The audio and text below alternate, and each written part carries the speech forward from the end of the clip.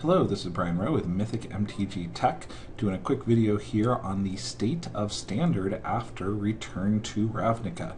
Now, I usually don't do metagame videos, but I'm doing one here because several people have requested it, and I'm curious to see what the response is from the community. Also, the cute little image there in the middle is from the game metagame, which is a card game about games. Kick-ass little game. Before I go too far, though, I do want to caution people. If they want to get better at Magic, metagame is one of the last things you should look at. For a little bit of a chess analogy here, it's kind of like studying openings, when what you really need to do is study tactics, study the fundamental of the game if you want to get better at it. It is true that metagame might give you one or two quick wins, but it's not transferable skills that are necessarily useful for you for playing Magic long term.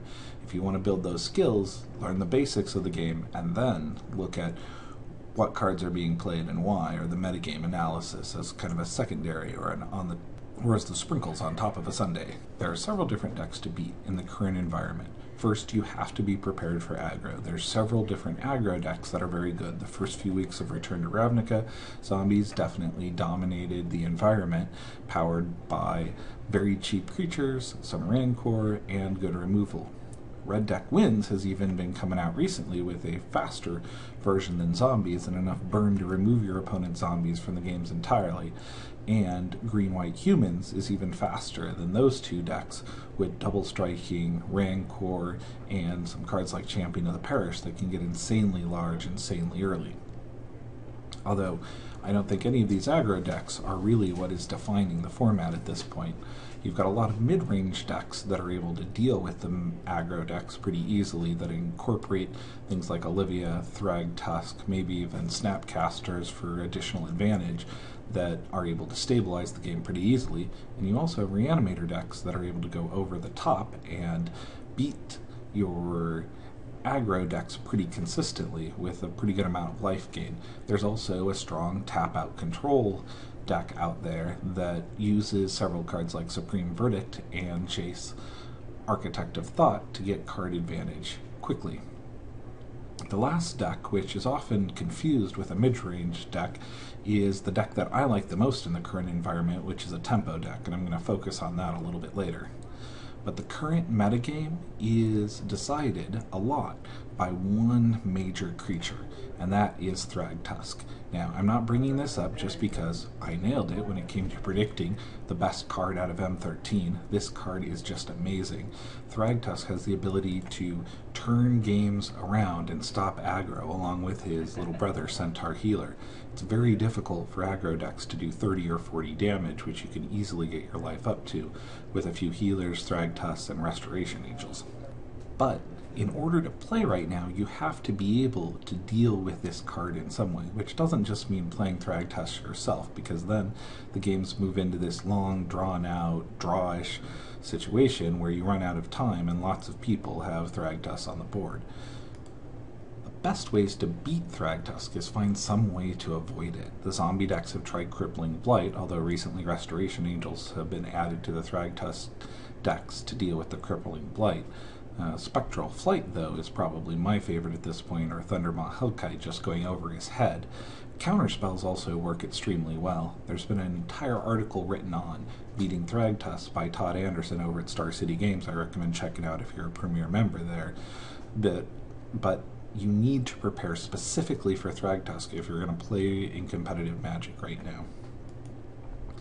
I also got a piece of bonus tech here that no one seems to be pointing out. I was recently involved in a game with my questionable Niapod deck turned into a Return from Ravnica Niapod with no pod. So, to be honest, the deck wasn't amazing, but got into an interesting board state where my opponent had both Thragtusk and Vraska the Unseen out, and I had two cards in hand, one of which I was saving specifically for Thragtusk so I could get through last few points of damage. But after they dropped Vraska, I knew I was going to need to do something even better, and that was play my Zealous Conscripts. This card is just amazing in the current environment. Now, there's several things that you could do in this situation, but the play that I found was by far the most fun.